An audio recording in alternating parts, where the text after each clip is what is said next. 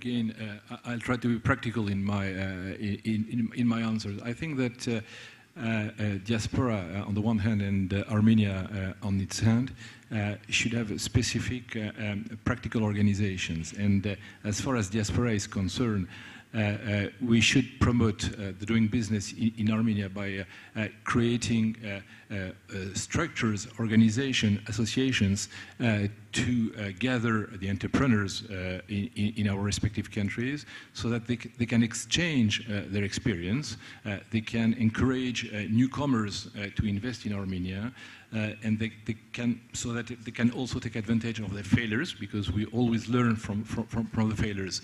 These kind of organizations do already exist in the major countries I know, in the United States, in France, and that works.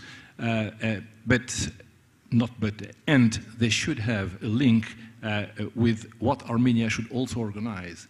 Armenia should organize spots to gather the foreign investors in the country, Chambre de Commerce, associations of entrepreneurs, foreign enterprises in Armenia. And there are also these kind of associations do already exist.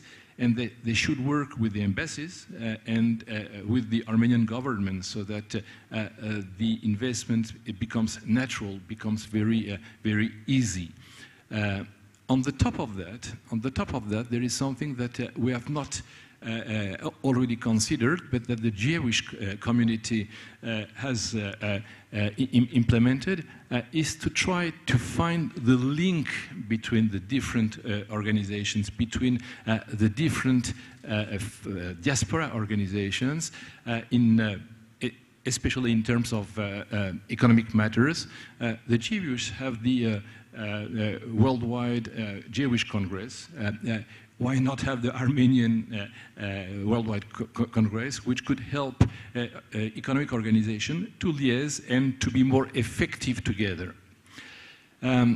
As another practical step, we should also imagine organizing economic forums between our respective diaspora and Armenia. And that is what we try to do in France. We were partner in the organization of a forum which should have taken place 2 days ago. It was on the 26th of October, but due to the events of September, we have decided to postpone the organization, and which should now take place in February. And the idea of such forums is to match our diaspora investors, diaspora businessmen with Armenian project holders, Armenian startups, entrepreneurs, so that they come together and they decide to invest together and to grow the business in Armenia. So those are practical steps, and at the end of the day, based on our experience, I think that it's not so difficult to do and